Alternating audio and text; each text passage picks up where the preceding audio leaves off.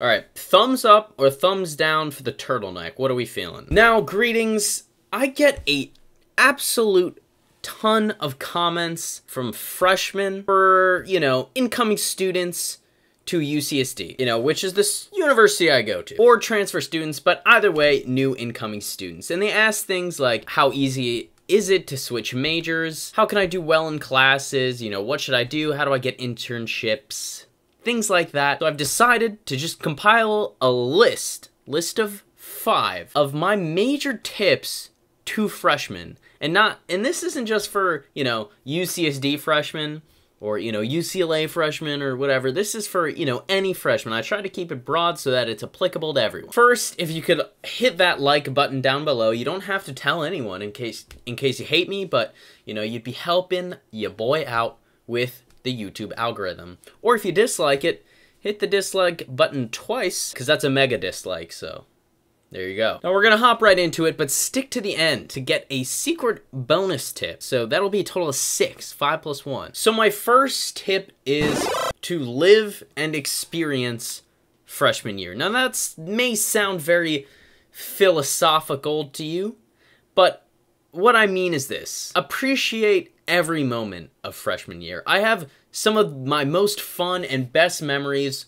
from even just the fall quarter of my freshman year. UCSD is separated into quarters, so in this case, if you're on semester system, it'd be the fall semester of your freshman year. The reason I say this is because, depending on the context in which you grew up and where you grew up, going to college is such a drastically different experience, even though you may not think it, especially if you move across the country like I did. I'm from New Jersey. I grew up there for 14 years of my life, and then moved to California and hardly knew anyone here. And just that difference, the difference just between even New Jersey culture and California culture, the way people said things differently, the different words for things, like California, I didn't know what board shorts was, bathing suits. I didn't, there was such a different culture shock that people don't think about. So if you are out of state, maybe you will experience something similar.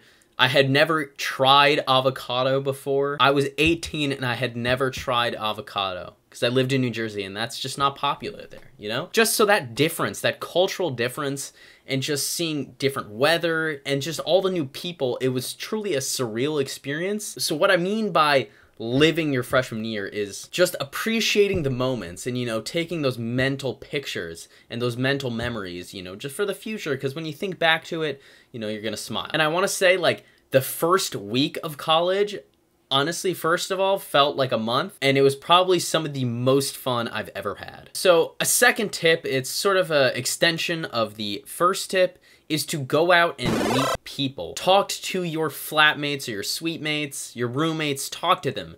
Join student groups, study groups, go to classes, talk to people, because freshman year is like the time to meet people. It's taking all of these people who usually don't know people. They might know, some people from high school there, but if you go to a fairly large university, you might not even ever see the people that you did know. So everyone freshman year is just really open to meeting new people, especially when you have your first week when everyone's moving in, everyone wants to talk to everyone. I'm sure you'll notice it, or if you're already in college, you would have noticed that just freshman year, and especially your first semester or first quarter there, everyone is just super open. They're not judgmental. It's because everyone is going through the same exact situation. It's a new experience. Now, I'm not saying as you go on in your college career, as sophomore, junior, senior, it becomes impossible to meet new people, but by that time, people have already established their friends groups or their friend groups and their study groups. So they're not really seeking any more people, I guess, any more friends. But freshman year, everyone is trying to establish that friend group. So during that time, I think it's really important to, surround yourself with people who you could imagine being friends with in the future for the next 4 years or even further beyond that, because, it's important to have a good support network in college. So I think the first semester, first quarter at your university is really important to, develop those friendships and that support network. But, don't stress about it. Don't try to be that guy that, you're out there for the networking, because, people can see right through that. So just be who you are, find your friends, everyone does, or, most people do. I wouldn't stress too much about it, but, just be open. Just, if one of your suite mates says, hey, do you want to get food? Even if you're not comfortable in that situation, if you're not used to getting food with strangers, just say yes anyway. Now, my third tip is for academics. So this may seem obvious, but actually go to class. Like, it's so easy to just go to class and take notes and pay attention. And that will save you so much struggle and headache in the future when you're trying to study for exams if you just simply went to class and you don't have to watch, like, all the podcasts to catch up on the notes. A lot of people struggle with the transition from high school to college, and that's because in high school you pretty much always had to go to class. It was mandatory, and you were expected to be there.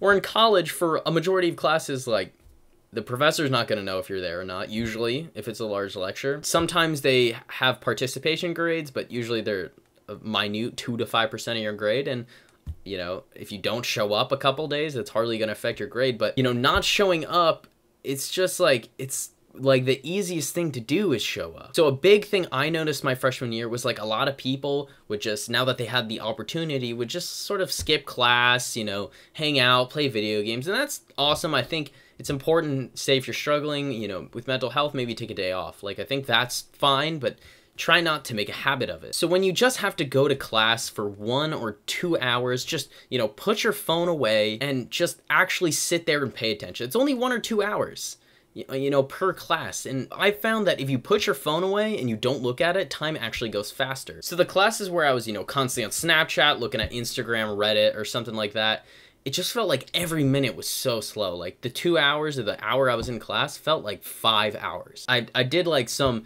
personal experiments where I would, try to just put my phone away for the entire class, and those classes just breezed by. Another thing I noticed is when I'm in class, I actually physically write out my notes instead of typing them. I found that I just learn better that way. I remember more things. For some classes, if I don't think it requires a lot of memorization or it's like an easier class, I'll just type notes or not even take notes. But if it's like a really, STEM class, math class, history, like GE that requires like a lot of memorization, I typically write my notes by hand, so that's also a good tip for future exams. And if you want to know some more tips about studying for exams in college, you could check out my, ACE exams video. I had a special guest, his name was Jeremy Films in that video. He gives you 4 tips as well, so you can find that link in the description below. Just realized it looks sort of short on camera right now. Don't worry. We're short king, lads. No, I'm not that short, I say. I'm actually 6'9", so. So this tip also applies to discussion sections. So what you'll find in a lot of colleges, in addition to your lecture, you'll also have a discussion section or some sort of lab section, and usually these aren't mandatory. So since they're not mandatory, a lot of freshmen and a lot of college students would just skip them because you don't learn any new topics, you're not, they're not taking attendance. It's mostly just to discuss topics you're currently going over. But the thing that I noticed is for a lot of STEM classes is they actually give you homework answers in the discussion section. So if you're in a math class and let's say you have a problem set due during that week, in that discussion section, they'll either ask for questions on the homework, or I even had teaching assistants literally do every problem on the homework in the discussion section. Ultimately, just going to the discussion section for, whatever the hour it is per week, you can save yourself like 4 hours doing homework. And that's the same for programming assignments. Now, the 4th tip is to take advantage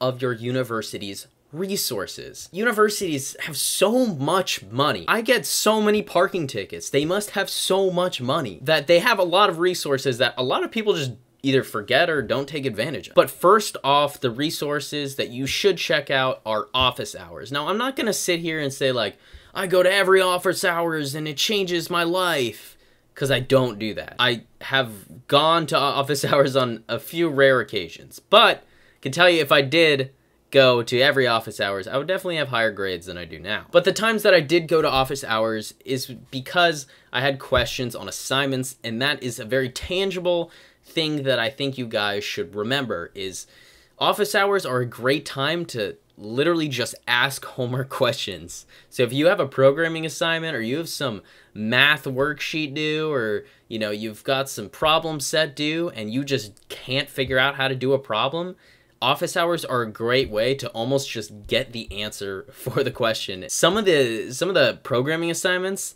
that I've had to do, I literally could not have solved them without the help of going to office hours. Now, a common thing in computer science classes specifically is lab hours. So in lab hours is when you can usually go to a computer science lab, hop on a desktop, and do some coding.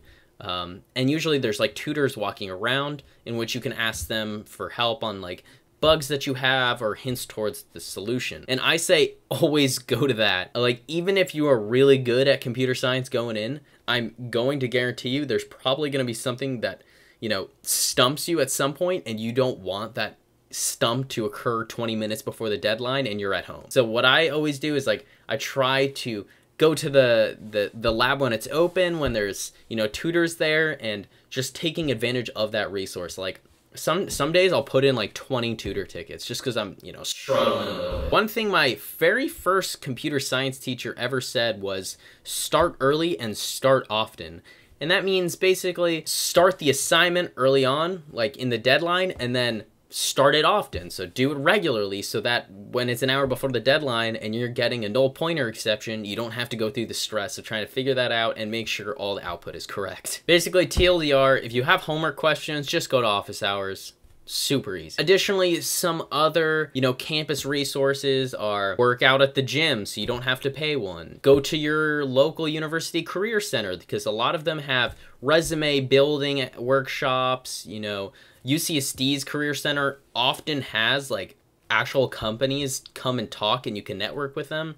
And like, I've gone to a couple of them and there's really not that many people there. So definitely check out your career center. Other resources, like you most likely get Microsoft Home Suite, I think it's called, for free. So definitely make sure you get like all that free software, different deals of being a university student. And fun fact, if you are traveling and you're like, you want, you know, cheaper flights, if you go on STA Travel, you can check that you're a student or under 31 and you can find really mad cheap flights that way. Also, if you're trying to get into museums, just if you say you're a student, they usually give you a discount. So those are just a little extra tips of using resources. So my fifth tip is to look into internships early and be proactive in the career space, basically. As a freshman, a lot of things probably won't be open to you just because a lot of internships are for sophomores and juniors. That's when a lot of people are like competing for those internships. But there are definitely internships specifically designed for freshmen. So definitely look into resources like that. Go on to LinkedIn or go on to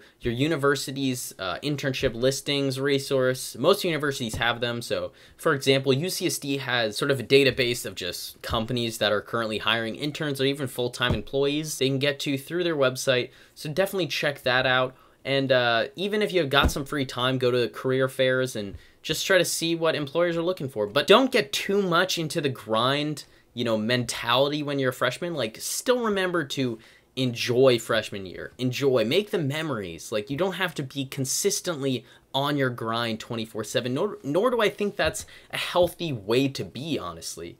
I don't think anyone should be on that grind 24/7. Sure, you know, maybe browse internships twice a week, but don't never leave your room looking for internships, because when you leave college, you're gonna miss having those memories.